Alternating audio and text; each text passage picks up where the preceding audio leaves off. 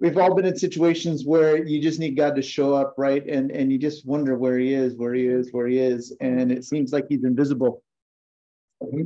Our passage for this year is 2 Corinthians chapter 5, verse 20. You should know that by now. We are ambassadors for Christ. We are the visible representatives of an invisible kingdom. People, you probably hear people say, where is God when this happened? Where is God in the midst of it? We are his ambassadors. We are his visible representatives of his invisible kingdom. We are supposed to represent a king that people cannot see. So Purim is again, starts tomorrow night, starts at sunset. Why? Because the day starts at sunset in the Jewish calendar, because God said it was evening and it was morning and it was the next day. So that's how scripture counts a day starting at sunset, not at midnight, which is really unmeasurable if you don't have a watch. So if he died on Friday and rose on Sunday morning, that's not 3 days. It's not a full 3 days. It's not 72 hours, but it's 3 days. Friday, Saturday, Sunday was 3 days. But then they say Sunday morning? It was, early Sunday morning, yeah.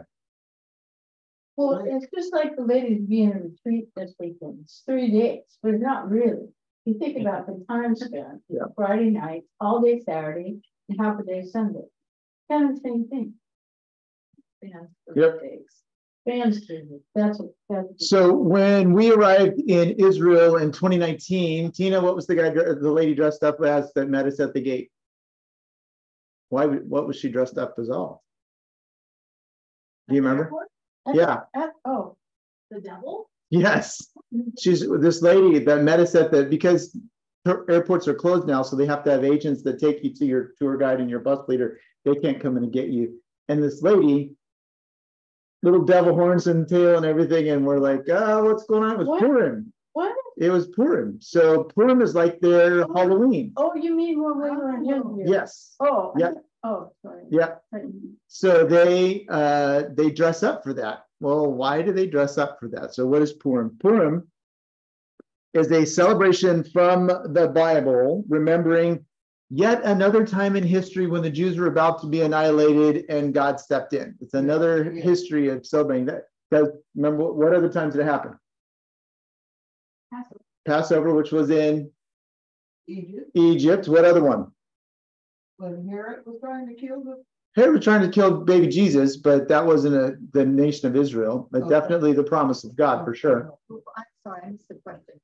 Times when the Jews celebrate when someone tried to annihilate them and God delivered them. Esther. Hanukkah, right? Remember, because the Syrian Empire was trying to erase the Jews as well. That's there. And then, of course, not a celebration, but World War II, the Holocaust, they were trying to be, they tried to, Nazis tried to eliminate them. But unlike Passover, Purim is known as the most raucous of the Jewish celebrations. It's not one of the required feasts of Judaism, but it is one that's, even if you're not a religious practicing Jew, you get into Purim because you get to dress up any way you want to, and you're supposed to get so drunk that you don't recognize the difference between Mordecai and Haman. So it's one of the expectations of it that you do. Now, the rabbis have different interpretations of what that means. One includes you just drink yourself to sleep, and then, but you're supposed to drink lots of wine, and we'll see that as that plays out. Dressing up, we'll get there. Give me a chance. You guys are jumping ahead. You're supposed to dress up in costumes. There's Purim plays that happens. The whole story is read aloud, and as you do it, whenever you hear Haman's name, you boo. Whenever you hear, there's different things you do as you read scripture. It's very much a celebratory event. When you go to a synagogue, everybody shows up dressed in costumes. There's a big meal. There is fasting that leads up to it because of what we read earlier, the passage we read earlier, that she had asked for the people to pray and fast for 3 days. It's also expected that you'll give charity to at least 2 people. So fasting and praying sounds a lot like Lent at this point. And again, there's lots of wine that's involved in it. So it's a very popular holiday in Israel. When we showed up, we couldn't even get our bus to our hotel because the streets were blocked. It took us probably an extra 45 minutes to get to our hotel. And then there was a massive festival that was happening in town with stage and TV and lights and dancing and carnival games and all kinds of stuff that was happening when it was there. So it's a big deal. So again, it from the book of Esther, comes from the book of Esther, the story of Esther. So during the Babylonian exile, so we're after David, all the great grandsons of David, all those generations, northern empires sent off into exile in Assyria. The southern kingdoms is sent into exile into Babylon. While they're in Babylon, the Persian king Xerxes, which the only thing I think of is the movie 300. And in terms of, you think of a king that relates in terms of history, he's having a party with lots of wine. Again, this is where the wine begins for his empire, celebrating how big his empire, 126 different kingdoms are involved in this empire. And his wife offends him so badly that he sends her off into exile, and he decides he needs a new wife. So the Jews are living in the empire at that point. Again, they've been exiled. These are the chapters. Chapter 2, these descendants, specifically a descendant of Saul. This is very important. Here, they're both Mordecai and Esther are descendants of Saul. This will become important because chapter 3, we learn about who the bad guy Haman is, and he is promoted to the chancellor of the empire. But his family is important because King Saul in 1 Samuel chapter 15 destroyed all the Amalekites except King Agag. King Agag, he keeps alongside, and that's when Samuel comes along and he says, why did you let this guy live? God told you to kill him. And so he's like, no. And Samuel does the deed instead of, but his son escapes. And his son has his own line. And so this guy that we're going to meet, Haman, is a descendant of King Agag, the Agagite. That's why they call him an Agagite. And so he is part of that. So Haman or Mordecai? Haman. Mordecai is a descendant of Saul. Agag is a descendant of the guy he killed. That's good. So Saul killed all the Amalekites. They don't exist anymore except this line of this kid. So this kid is like, these Jewish people destroyed my people. So he comes with the chip on his shoulder when he comes to the story. Does that make sense? Yeah. That's the bottom line. He comes with a chip on his shoulder. And so, Sorry. yep. But you said Esther comes from the line too? Of Saul. Yeah, so it's more. He's a cousin of Mordecai. Okay. It's her uncle. Actually, it's her uncle. Yeah. Okay, uncle. I know Yeah. that. But Mordecai is an uncle of Esther. Yes. Haman is an Agagite. And if you trace the history, you wouldn't.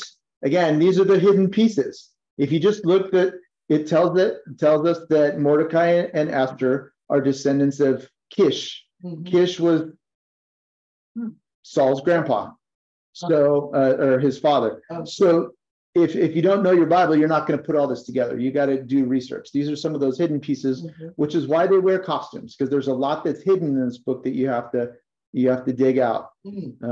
Esther is going to remain hidden. God's going to remain hidden in this book, and so you have to dig it out. You have to pay attention. So you wouldn't know if you didn't know Scripture. You wouldn't know that an Agagite is the descendants of this king that had been killed, the Amalekites that had been killed. And you wouldn't know if you didn't pay attention that Mordecai and Esther are descendants of Saul. All right. So those are not like, the story doesn't say it does. The story doesn't put all this together. You got to put it all together yourself. All right. We caught up?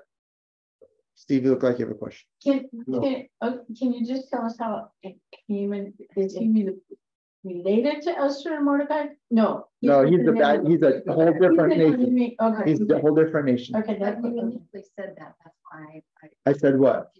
that Haman was an Agagite. Haman is an Agagite. no, I got that now. Their stories are related through Saul, but they are not ethnically related. Okay. So Haman comes to the story with a chip on his shoulder because of the Jewish people destroying his whole people. As far as he's concerned, they did a Holocaust on him. And so he's going to do everything he can. So chapter 3, he comes up with a plot, destroy all the Jews. And so he does that, and he chooses the date for that using a dice, and dice in their language is called a pur, and plural of pur is called Purim. So Purim is that's where the name Purim comes from. All right. So again, God is hidden in this book. There's a huge disagreement, historically had been a huge disagreement among the Jews as to whether this book should even be included in scripture. Because God's not mentioned. In fact, the Dead Sea Scrolls were written by a sect of Judaism that didn't include it because God's name is not mentioned in there. So, but again, if you pay attention, you will clearly see his hand. And that's what I want to point out as we're reading this story. So we're going to start with chapter 4 as we read this. And because it's a lot of reading, I want to take turns reading. So who would like to read chapter 4 for us? Okay, go for it. It's in, is it in on It is on the U version. So if you can read your U version, you can do it there. Well, I'm here, but it's kind of dark back here. Okay, we can turn the lights up. You know, would you turn the light up? That'd be great. Because I decided to wear contacts today. It's not working. Okay. When Mordecai learned about all that had been done, he tore his clothes, put on burlap and ashes, and went out into the city, crying with a loud and bitter wail. He went as far as the gate of the palace, for no one was allowed to enter the palace gate while wearing clothes of mourning. And as news of the king's decree reached all the provinces, there was great mourning among the Jews. They fasted, wept, and wailed, and many lay in burlap and ashes. So as people start discovering about this plan that Haman had to have all of them eliminated, of course, people are in fear and trembling. When Queen Esther's maids and eunuchs came and told her about Mordecai, she was deeply distressed. She sent clothing to him to replace the burlap, but he refused it. Then Esther sent for Hatak. Okay. One of the king's eunuchs who had been appointed as her attendant. She ordered him to go to Mordecai and find out what was troubling him and why he was in mourning. So Hatak went out to Mordecai in the square in front of the palace gate. Mordecai told him the whole story, including the exact amount of money Haman had promised to take in the royal treasury for the destruction of the Jews. Mordecai gave Hatak a copy of the decree issued in Susa that called for the death of all Jews. He asked Hatak to show it to Esther and explain the situation to her. He also asked Hatak. Just say Hattie. Hattie, yeah. H. To direct her to go to the king to beg for mercy and plead for her people. So Hattie returned to Esther with Mordecai's message. Then Esther told Hattie to go back and relay this message to Mordecai. All the king's officials, even the people and provinces, know that anyone who appears before the king in his inner court without being invited is doomed to die unless the king holds out his gold scepter. And the king was not called for me to come to him for 30 days. Okay, so she is the queen, but she isn't seeing the king in a month. So he's got a harem. He doesn't need to have she's the queen. She's the highest in the harem, but he hasn't seen. So she's not allowed to see him unless he calls. All right, just so we know, this isn't an easy thing. And if she goes without being called, her life is threatened. Okay, keep going. So Hattie gave Esther's message to Mordecai. Mordecai sent him this reply to Esther. Don't think for a moment that because you're in the palace, you will escape when all other Jews are killed. If you keep quiet at a time like this, deliverance and relief for the Jews will arise from another place, but you and your relatives will die. Who knows if perhaps you were made clean for just such a time as this. Then Esther sent this reply to Mordecai. Go and gather together all the Jews of Susa and fast for me. Do not eat or drink for 3 days, night or day. My maids and I will do the same. And then, though it is against the law, I will go on to see the king. If I must die, I must die. So Mordecai went away and did everything as Esther had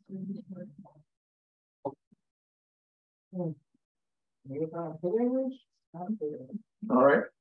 So that's the end of chapter 4. So at the end of this, she's having him fast and pray. Notice the king is fast. He's doing the opposite. He's feasting and drinking. And she's asking him to do the opposite because why? They need God. You've been in a situation where you need God, you need his presence, you need to like, God, where are you? And that's what they're doing. They need him to show up. Who'd like to read chapter 5? Okay. Now it came to pass on the third day that Esther put on her royal apparel and stood in the house court.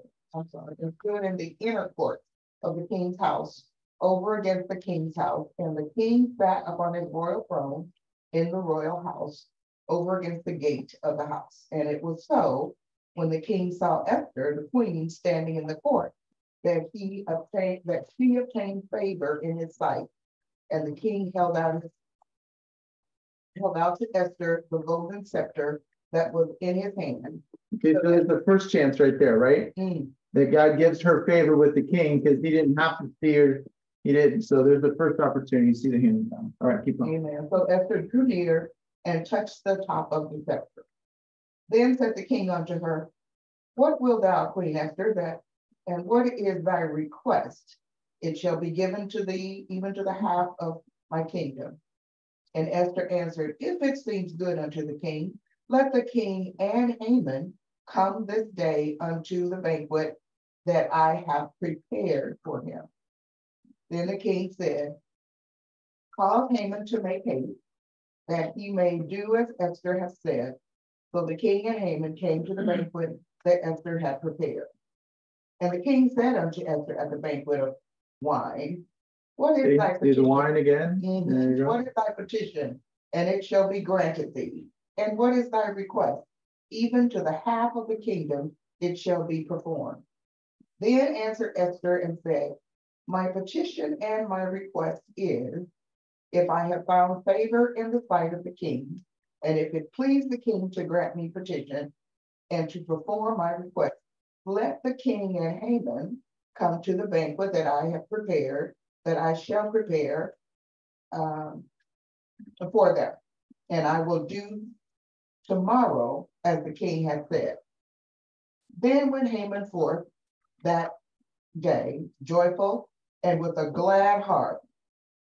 But when Haman saw Mordecai in the king's gate, that he stood not up nor moved for him, he was full of indignation against Mordecai.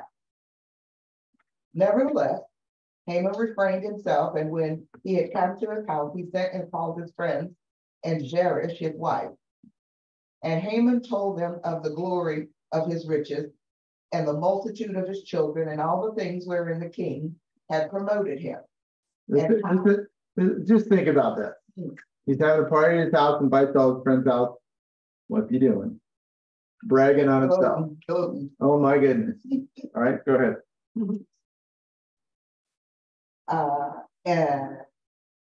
And Haman told of them the glory of his riches and the multitude of his children and of the things wherein the king had promoted him, and how he had advanced him above the princes and servants of king. Haman said, moreover, yeah, Esther the queen did let no man come in with the king unto the banquet that she had prepared, but myself. And tomorrow am I invited unto her also with the king. Yet all this availed me nothing, so long as I see Mordecai, that Jew, sitting in the king's gate. Then said Zeresh his wife and all his friends unto him, let a gallows be made of 50 cubits high, and tomorrow speak thou unto the king that Mordecai may be hanged on it. Then go thou in merrily with the king unto the banquet. And the thing pleased Haman, and he caused the gallows to be made. Rejoicing in evil.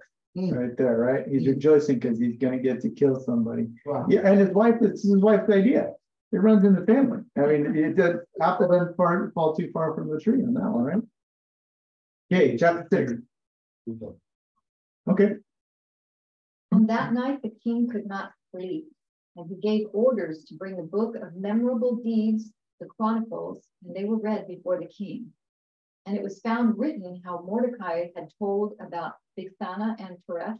Okay, so if I can pause for a sec, I don't think I emphasized this enough. In chapter 2, when we meet Mordecai, he finds out a plot that's going to kill the king. He reveals it, and so he finds favor, but the king, like kings do, he just forgot about it and left it. So this is kind of left in the memory in the back. So we're going to see the hand of God come up as this becomes revealed again.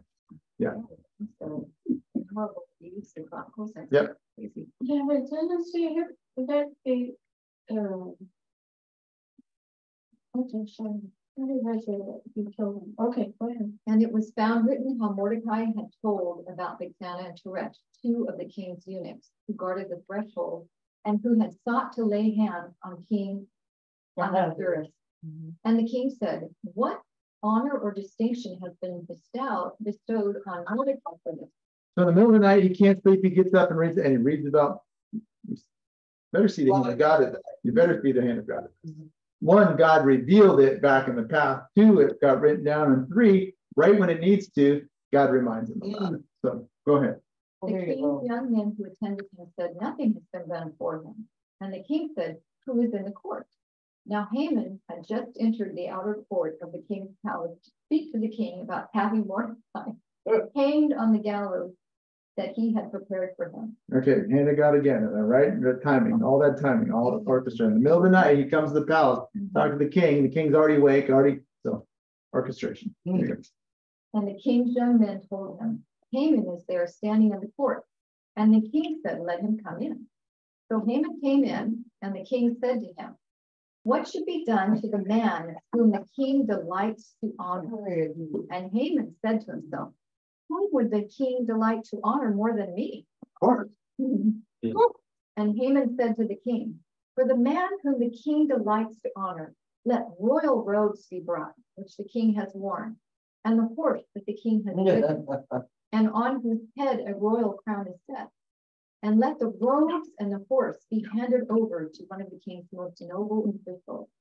Let them dress the man whom the king delights to honor, and let them lead him on a horse through the square of the city, proclaiming before him, 'Thus shall it be done to the man whom the king delights to honor.'"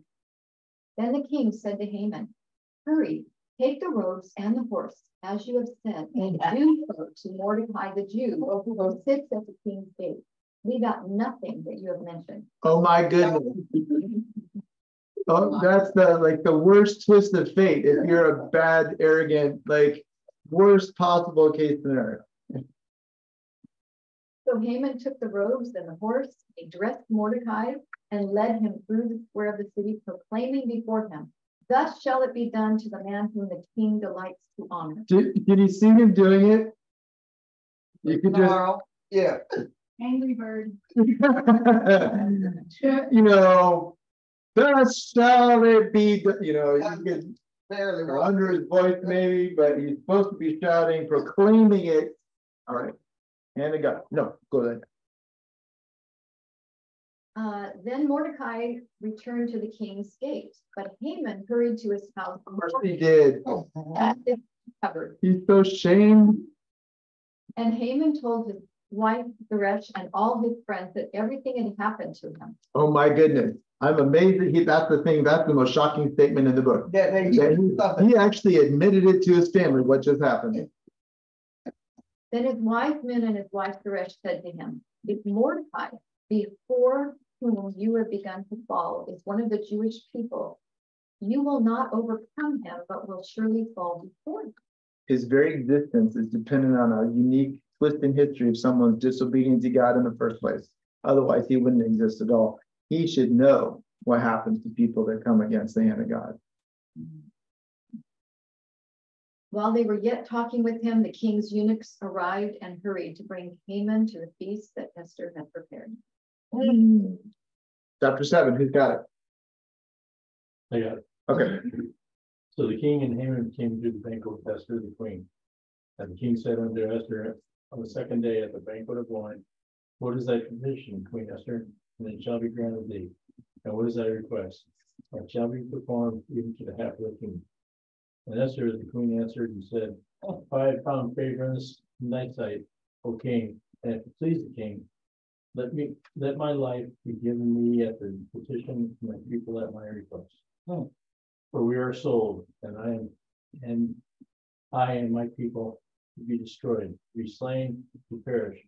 For if we have been sold for bondmen and bondwomen, I had held my tongue, although the enemy could not countervail the king's damage. Then the king Ahasuerus answered, said unto Esther the queen, who is he and where is he, that durst presume in his heart to do so? Here's the interesting thing in all this. This was not done behind the king's back. He actually met back in chapter 3. He met with the king and said, King, I know how we can raise some money, and I know how we can get rid of some bad people at the same time. Here's what we should do. So he knows, the king knows, like, was a part of this whole plan. I just, some certain details Haman must have left out for the king to be kind of blindsided by how this was going to go. So, but again, the hand of God and all of that. Verse 6. And Esther said, the adversary and the enemy is this wicked Haman. And Haman was afraid before the king and the queen. Burn. Freaking burn. And the king arising from the banquet of wine in his wrath. More wine drinking. Yeah. And went into the palace garden. The Haman stood up to make request for his life to Esther the queen. For he saw there was evil determined against him by the king. And the king returned out of the palace garden into the place of the banquet of wine. So again, they were drinking wine. There we go. And Haman was fallen apart upon the bed wherein Esther was. Then said the king, will he force the queen also before me in the house? Yeah. And he catches him right in the worst possible act. As word went out to the king's mouth, they covered Haman's face.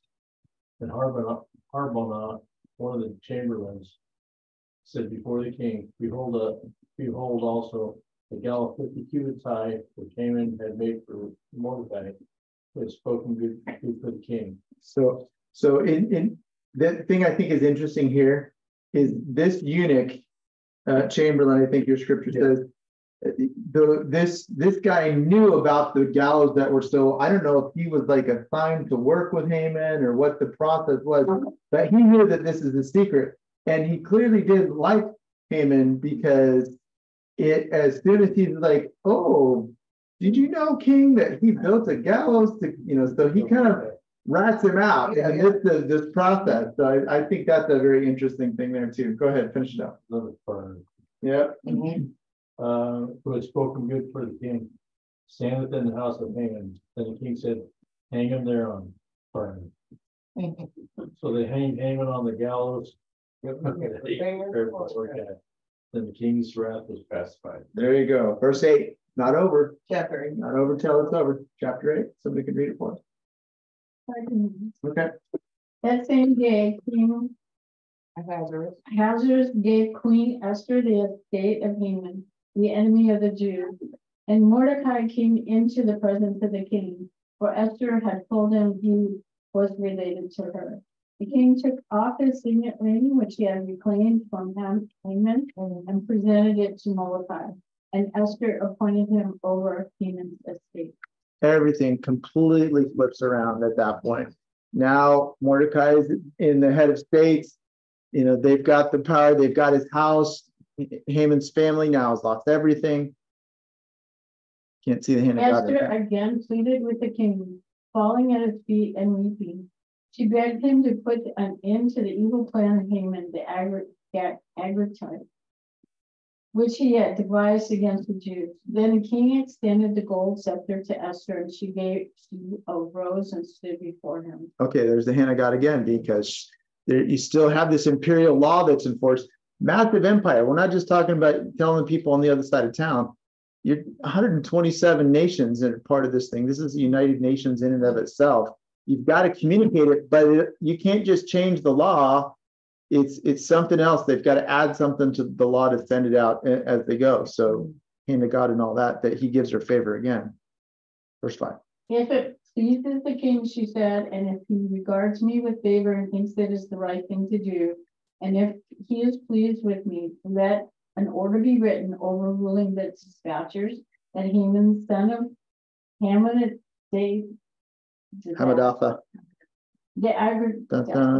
devised and wrote to destroy the Jews in all the king's provinces. For how can I bear to see disaster fall on my people? How can I bear to see the destruction of my family? King Cyrus replied to Queen Esther and to Mordecai the Jew. Because Haman attacked the Jews, I have given his estate to Esther, and they have hanged him on the gallows. Now write another decree in the king's name in behalf of the Jews as seems best to you, and seal it with the king's signet ring.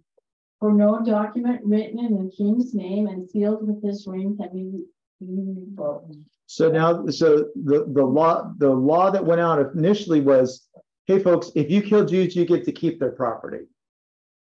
And the Jews couldn't do anything about it because this was royal law. So the only way to reverse that was give the Jews the ability to defend themselves. And so that's what they did. At once the royal secretaries were summoned on the 33rd day of the third month, the month of Sivan. They wrote out all Mordecai's orders to the Jews and to the satraps, governors and nobles of the 127 provinces, stretching from India to Kush. These orders were written in the script of each province and the language of each people, and also to the Jews in their own script and language. Mordecai wrote in the name of King Xerxes, sealed the dispatches with the king's signet ring and sent them on by mounted couriers who rode past horses, especially bred for the king. The king's edict granted the Jews in every city the right to assemble and protect themselves, to destroy, kill, and annihilate any armed forces of any nationality or province that might attack them and their women and children, and to plunder the property of their enemies. The day appointed for the Jews to do this in all the provinces of King Cyrus was the 13th day of the 12th month, the month of Adar. Which is tomorrow, or actually Monday night through Tuesday. So it's really Tuesday day, March 6th this year, but they're on a lunar calendar. So it changes, the date changes, but this year it's on March 6th. That's the actual day that they're celebrating.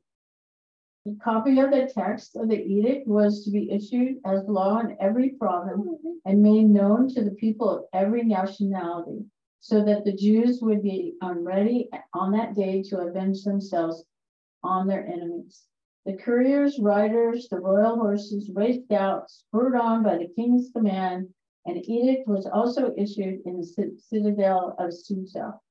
Mordecai left the king's presence wearing royal garments of blue and white, a large crown of gold, and a purple robe of the linen. And the city of Susa held a joyous celebration. For the Jews, it was time of happiness and joy, gladness and honor. In every province and in every city, wherever the edict of the king went, there was joy and gladness among the Jews, feasting and celebration. And many people of other nationalities became Jews because fear of the Jews had seized them. See the hand of God in any of that? Yep. All over the place, right? I haven't heard his name yet, but he's there.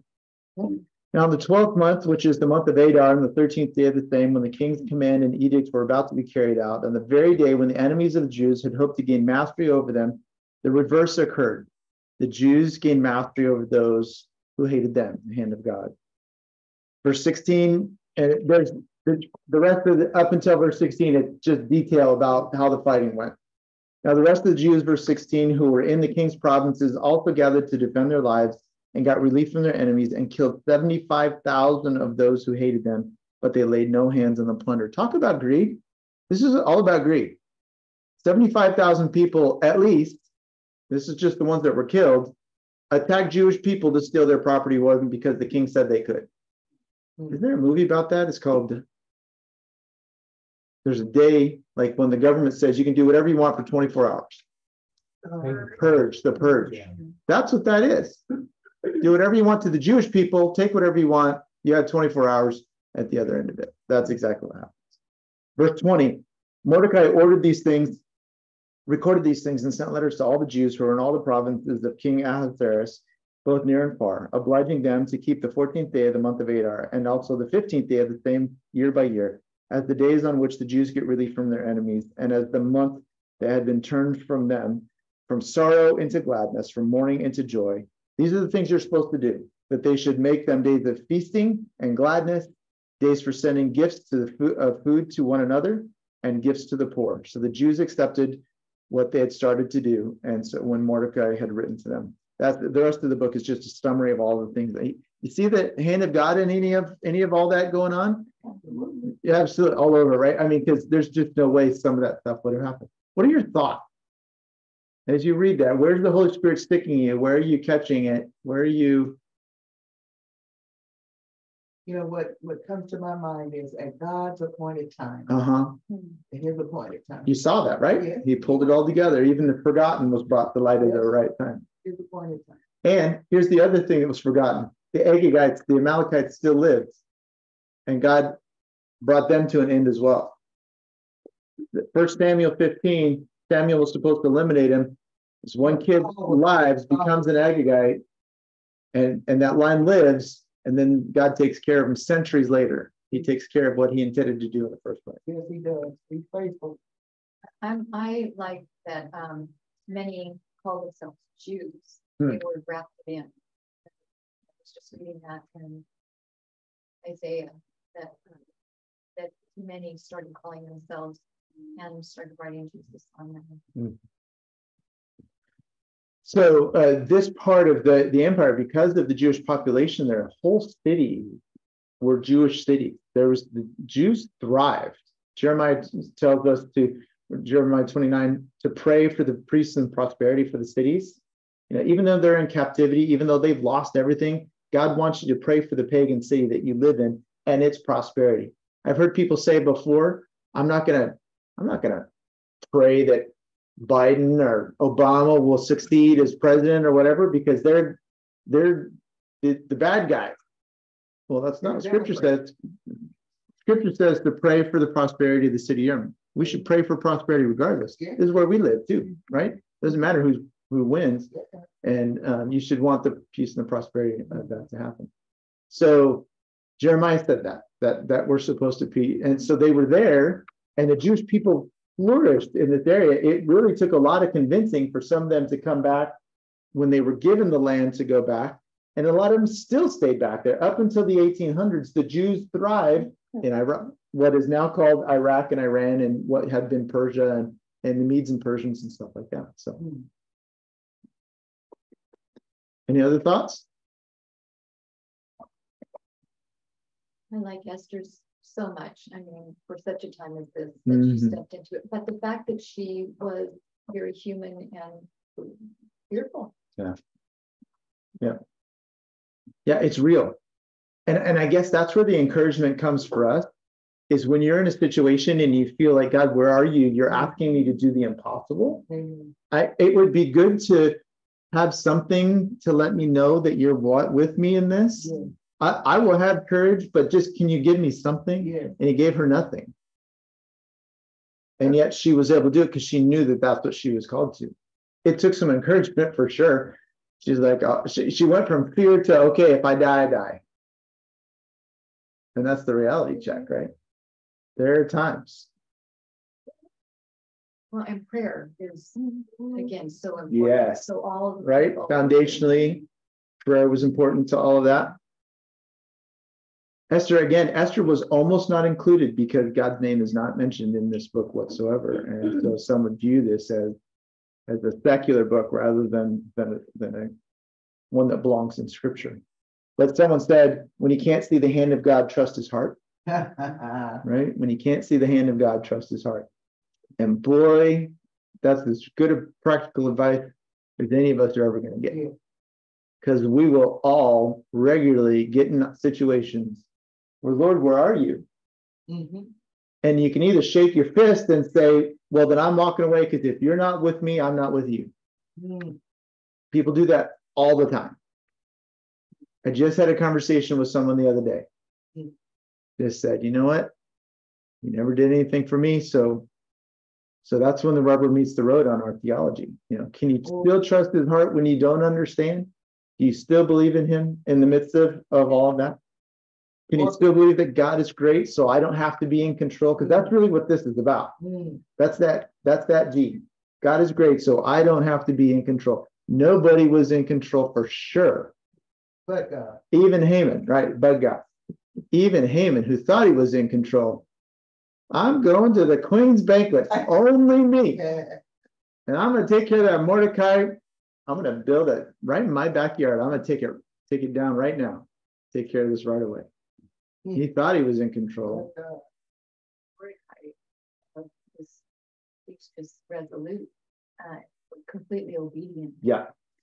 If there's anything about Mordecai, he trusts. When he didn't see God's hand, he trusted God's hand. And he did what was right the whole time.